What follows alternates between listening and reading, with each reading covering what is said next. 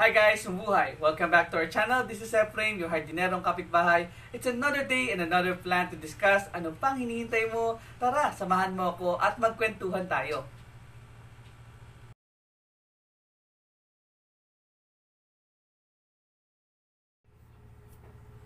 Hi guys, sumuhay! Welcome back to our channel. This is Efraim, your hardinerong kapitbahay. Magandang araw mga kapuso, kapatid, kapamilya at syempre mga kapitbahay. Today, we're going to answer one big question of growing cactus. The question is, why they make grafted cactus? Okay, so cactus propagation is commonly done by grafting, a process where a cut piece of one species is grown onto a wooden piece of another.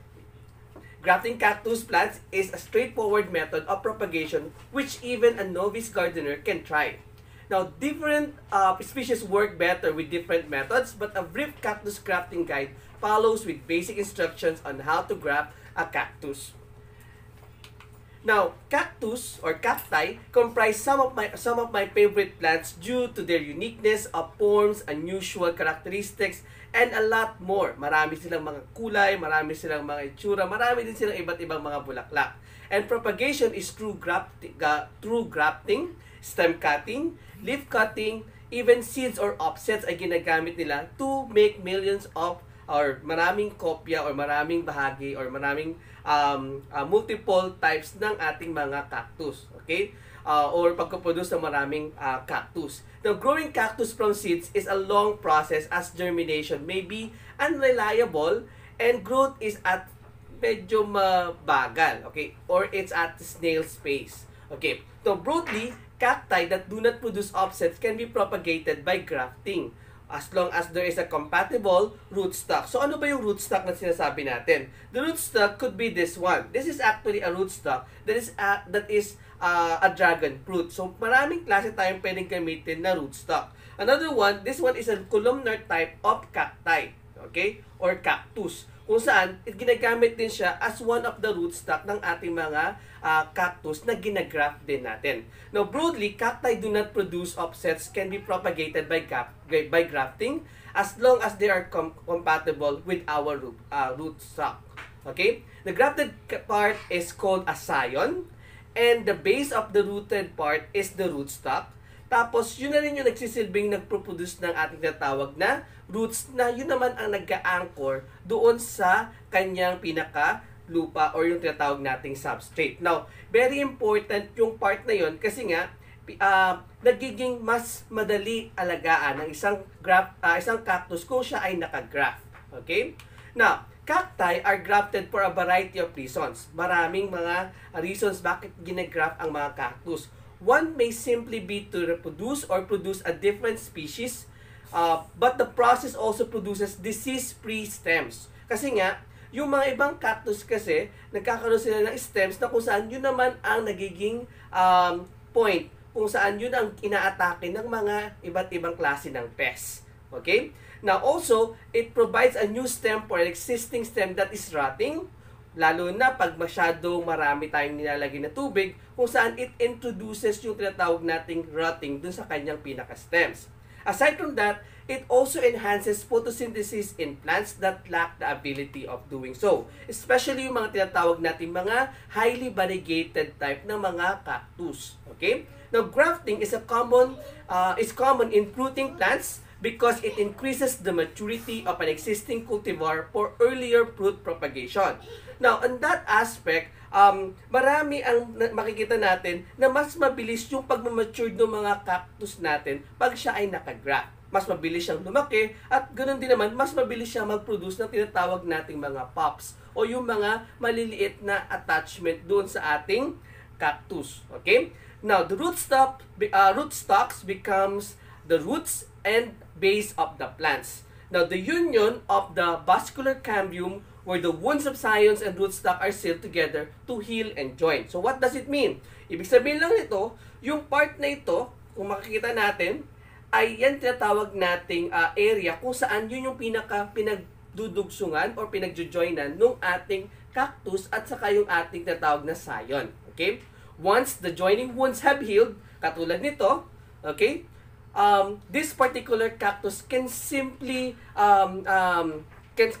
grow na hindi natin masyadong inaalala yung tinatawag nating rotting nung kanyang pinaka-stems. So, napakadali na ngayon siya nating alagaan. Now, let me show you some of my previously purchased grafted cactus. At ito yung pinakita ko sa inyo last time nung tayo ay nag-unboxing. Okay, so let me start with what they call now as the Mammillaria gracilis CV oruga cactus. This is also known as the thimble cactus. Ayan. So this is our grafted cactus, the Mammillaria gracilis. This Mammillaria gracilis, as you can see, is forms small clustered with multiple offsets. Kung mapapansin natin, as you can see, even na hindi pa masyadong matured yung ating thimble cactus, nagkakaroon na siya ng maliliit na mga offsets na tinatawag natin. This is found in southwestern United States and Mexico. And this plant is very native in an arid environment. Now, however, this one is a cultivated variety, grown in a small stature and dense clustered spines. So, mahihirapan tayo dito mag-produce kasi this particular type of cactus has a different nasasabi nating pamamaraan para siya ay mag-grow at saka yung mga iba't iba nating madali kasi siyang malusaw, especially pag siya ay nabasa. Okay? Now, the thimble cactus enjoys lots of sun. Okay? The temperature and humidity of this cactus is best in high temperature and low humidity. And the ideal temperature of this particular thimble cactus is 70 degree Fahrenheit. Now, water. They are built to withstand drought and most probably pag tayo masipag na mag-water sa kanya, doon natin mas mabilis natin siyang mapapatay pag lagi natin siyang dinidiligan. But with this particular ways or methods of grafting the thimble cactus, may iwasan natin yung pagkaroon ng ating rotting doon sa pinaka-cactus natin na gusto nating i-propagate. Now, of course, the soil or roots of this particular plant should be gritty, sharply draining soil mix. Pero with this particular graft scion na tinatawag natin, medyo hindi na tayo mamili na hindi masyadong komplikadong mga soil medium or substrate. Kahit siguro uniform na, basta pare-parehas tayo ng scion. Now, the next one is meron akong tatlong klase. Okay, I will show you one by one. One is the Sulco rebutia rauschai. Okay, this is also known as the Sulco strawberry. Okay, medyo nasa gitna kasi siya. Okay, so this is my Sulco rebutia rauschai.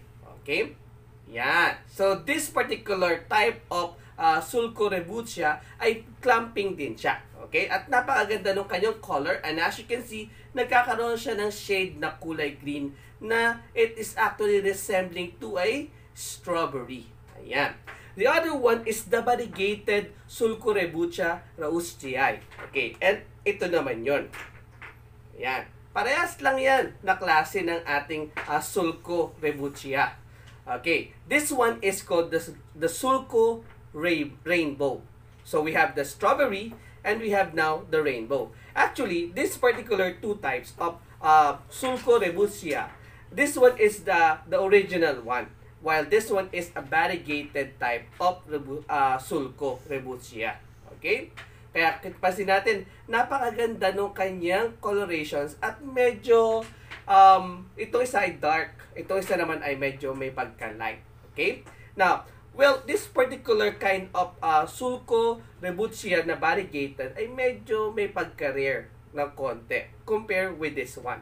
And they're also forming a big cluster or groups of Sulco. Okay.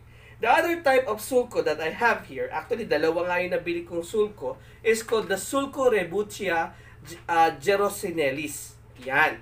Kung saan, napapansin natin na they also resembles the same thing as these two, pero mapapansin natin at very evident yung kanyang mga mabuhok na or cottony na para dyang parang hair. Okay? This is Sulco rebutia gerosinellis. So, pare-para sila ng family pero magkakaiba sila ng genus. O mali pala, magkaparehas sila ng kanilang mga species pero magkaiba sila ng kanilang mga genus. Okay, so I have here tatlong klase ng sulko. Okay, now ano ba ang mga sulko? Sabi natin, now this is a miniature clustering species. Sometimes they are rarely solitary. Ibig sabihin, medyo sila ay individual, kumbaga. So siya ay nag-iisa minsan.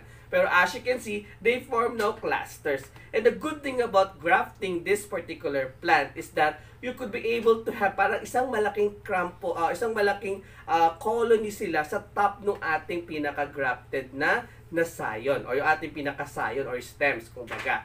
Now, this one, of course, resembles primarily with purple heads. Pero as you can see, they have a very short black spines. Well, as you can see, black spines yung kanya na radiated. Ibig sabihin nun, palabas yung kanyang pinakamaliliit na mga spines. Okay, that's why it's nice also to collect this particular rebutia.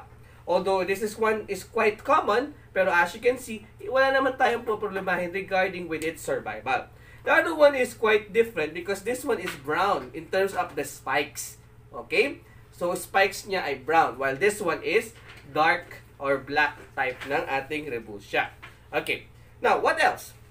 Now, in older plants tubercles, ibig sabihin ng tubercles, yun yung pinaka parang dun lumalabas mismo yung pinaka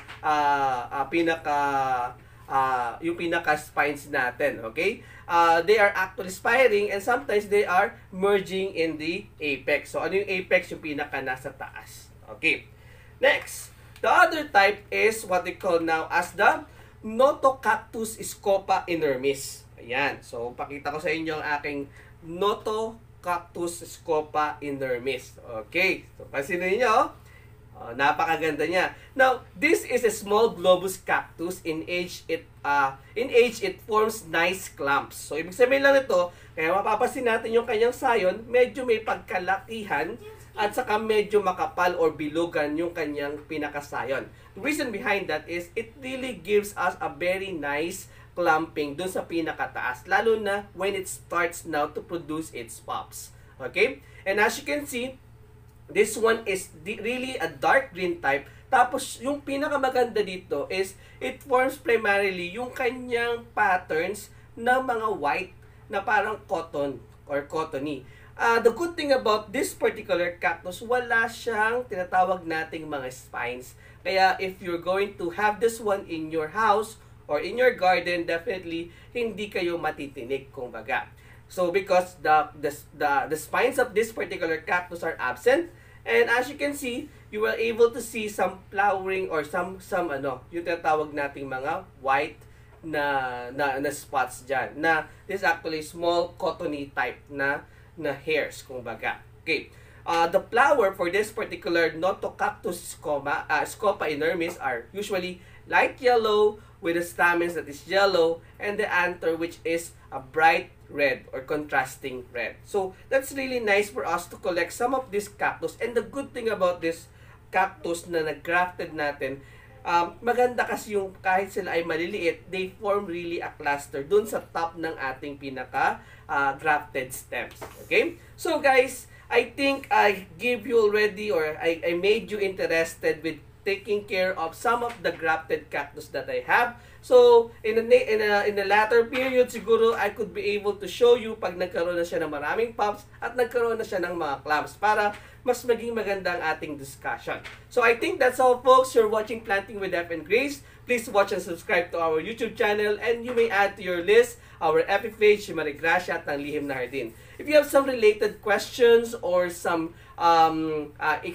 experiences regarding with our cactus na nakagraph, well, we really appreciate it if you're able to share that in our comment section. Okay? So, see you again next time for another time of magandang kwentuhan. Thank you very much and goodbye!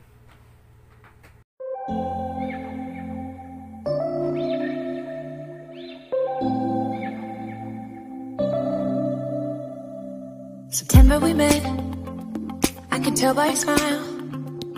You hadn't been with a good girl like me in a while. Yeah, you were impressed, couldn't leave me alone. text me every time that you pick up the phone, and I had control in the driver's seat, but my hands are slipping off the wheel. Now the tables have turned.